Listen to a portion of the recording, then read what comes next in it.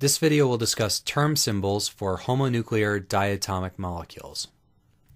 So for a homonuclear diatomic, we have two nuclei. They both have the same charge, and we have this internuclear z-axis connecting the two of them.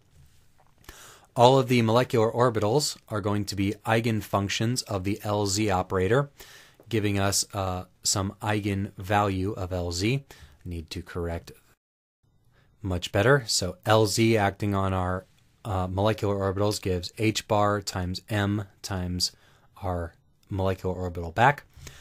So what we have is that m sub L for these individual atomic orbitals, if I label this m sub L equals plus or minus L.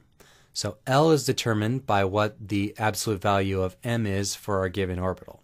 So sigma orbitals, L equals 0, pi orbitals, L equals 1, delta orbitals, pi equals L equals 2, etc.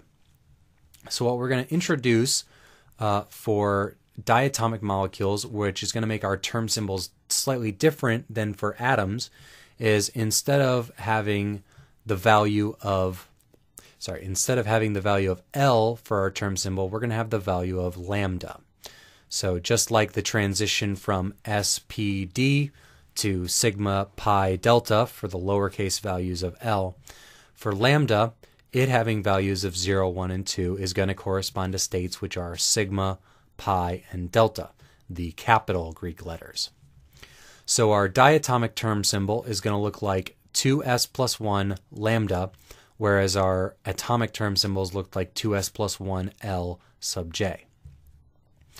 All right, so this is going to be a pretty similar procedure to what we did for atomic term symbols with one little caveat.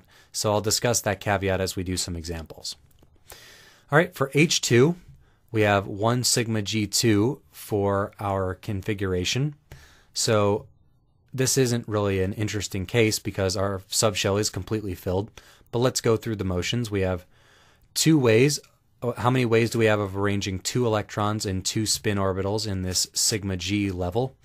And 2 choose 2 is going to be 2 factorial over 2 factorial times 2 minus 2 factorial, which is going to be 1. So m sub L for the sigma orbital is going to be 0. So the values of m sub s and m sub lambda, as analogs to our examples for atomic term symbols from previous videos, both are going to be 0. For m subs capital S, you do increasing it by 1/2 for every spin up electron, decreasing it by 1/2 for every spin down electron. For m sub lambda, that's going to depend on the sum of m sub L for the orbitals. For sigma, that value is just going to be 0, because m sub L is plus or minus L. For sigma, that's 0. So that just gives us one possible determinant with those two values. In our table there, the only possible term symbol we can have for max m sub s equals 0 is a singlet, and max m sub L equals 0 is sigma. So this is a singlet sigma for the ground state H2 molecule, and that's consistent with our table here. All right, for H2 plus, we have 1 sigma G1. How many ways are there to arrange 1 electron in 2 spin orbitals? That's 2 choose 1. There are 2. Spin up and spin down are the only possibilities. M sub s equals plus or minus 1/2. M sub lambda equals 0 for each of them. So the values of m sub s indicate that the only value of s we can have is 1/2, or 2s plus 1 gives us a doublet. And the maximum value of m sub lambda is 0, so this has to be a sigma. We can't go any higher or lower than a doublet. We can't do anything other than a sigma. So what we have there is a doublet sigma for an H2 plus molecule. All right, so that's the case where it's pretty much the same procedure as it would be for atoms. Now, whenever we have pi orbitals, that's where we have the difference. The values of m sub lambda that we need to take care of in our tables here, instead of being from plus L to minus L, it's only plus or minus L, skipping the values in the middle. So that is embodied here in our O2 minus, which our only partially filled subshell is 1 pi g star 3. How many different ways are there to arrange 3 electrons in 4 spin orbitals? There are 4. 4 choose 3. We'll build those 4 determinants here, the different ways we can arrange 3 electrons in 4 spin orbitals. So m sub s, we get plus and minus 1/2 for each case, 1/2 minus 1/2 plus 1/2, 1/2 minus 1/2 minus 1/2, etc. M sub lambda, for pi orbitals, m sub l is going to be plus 1 or minus 1. Notice there is no 0, it's only plus or minus the value of L. So m sub lambda is 1 plus 1 minus 1, 1 plus 1 minus 1, 1 minus 1 minus 1, 1 minus 1 minus 1. So this gives us the following table of values of m sub s and m sub l. The maximum m sub s we have is 1/2, which corresponds to the only possibility being a doublet. The maximum value of m sub lambda equals 1, so we could have a pi state or a sigma state. So we'll arrange these in descending order of doublet pi, doublet sigma. For a doublet pi, we need m sub s equals plus or minus 1/2 for the doublet. We need m sub lambda equals plus or minus 1 for the pi. So that's 4 total possibilities. We notice that all 4 of those possibilities are located here inside this table. So that is a doublet pi, taking care of those 4 determinants. Once we subtract that out, there's nothing left, so there's no additional doublet pi, there's no doublet sigma. The only term symbol we have for O2 minus is doublet pi. So that's really the gist of the difference between the case for atoms and the case for molecules. If you want a more detailed video, look at my other videos on atomic term symbols. There's 3 examples here, but this is kind of just going through this very quickly for the purposes of showing the differences relative to atoms. All right, our last case, boron 2, the only unfilled or the only partially filled subshell is 1 pi U2. How many different ways are there to arrange 2 electrons in 4 spin orbitals? There are 6. 4 choose 2 equals 6. Those 6 determinants are listed here. For a pi orbital, again, m sub l equals plus or minus 1. And we have m sub s and m sub lambda, plus 1/2 for every up spin, minus 1/2 for every down, plus 1 for being here, minus 1 for being there.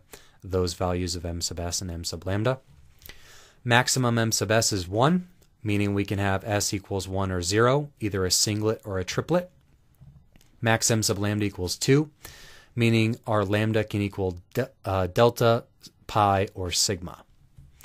So our table that we get when we sum up how many determinants of each value of m sub s and m sub lambda do we get these values here. So if we arrange them in descending order from triplet to singlet, from delta to sigma, to check for a triplet delta, is there an m sub lambda equals 2, m sub s equals 1? There is not. There's no triplet delta. Is there m sub lambda equals 2, m sub lambda equals 2, m sub s equals 0 for a singlet delta? There is. A singlet delta needs m sub lambda equals plus or minus 2, and it needs m sub s equals 0. So those are these 2 determinants here for a singlet delta. Check, we have one of those. Once we've subtracted out those 2, there's no singlet delta left. Moving on to triplet pi. Triplet pi needs m sub s equals plus 1, 0, and minus 1. Pi needs it to be m sub lambda equals plus or minus 1. All right, so that would be 6 total determinants. We do not see a case where we see plus 1 there, so no triplet pi. For singlet pi, do we see a case where we have m sub s equals plus 1, m sub s equals 0, m sub lambda equals plus 1? We do not. No singlet pi. Triplet sigma, do we see a case where m sub s equals plus 1 and m sub lambda equals 0? We do. Do we see for m sub lambda equals 0, plus 1, 0, and minus 1? We do. There is indeed a triplet sigma for those 3 determinants. Subtract that out, the only thing we're left with is a single determinant of m sub s equals 0, m sub lambda equals 0, which corresponds to a singlet sigma. So for our B2, we get singlet delta, triplet sigma, and singlet sigma. So that's the very quick basics of term symbols for diatomic homonuclear molecules. We have, instead of L, lambda, and the term symbols for S work the same way. Multiplicity is the same, but our values of lambda give our capital Greek letters instead of capital alphabetic letters, and the values of m sub L are plus n minus L instead of going from plus L all the way to minus L.